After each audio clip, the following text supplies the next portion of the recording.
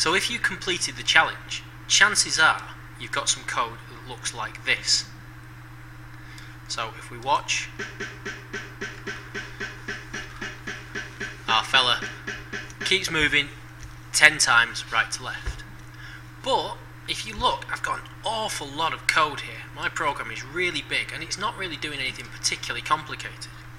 So what we do as programmers is we try and find a way to make that code more efficient. So what we do is we look for patterns. Are there any patterns in that code that we can repeat?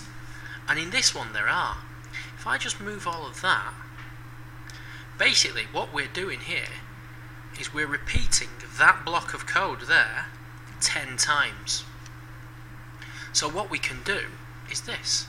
Instead of actually make that block of code 10 times, we can go to Control and we can use a repeat 10 block.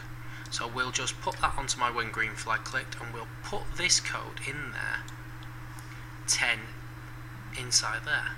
You can also change the number in there so it'll repeat as many times as you want.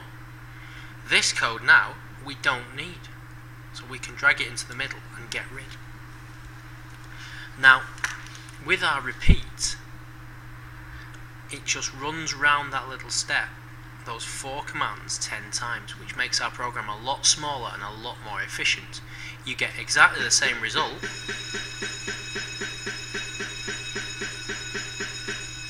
but your code is much more efficient and much easier to look at, and it actually takes up less computer memory like this as well. The other option to look at here is if you want that to carry on forever, you can use a different block called repeat, called forever. So that will keep happening now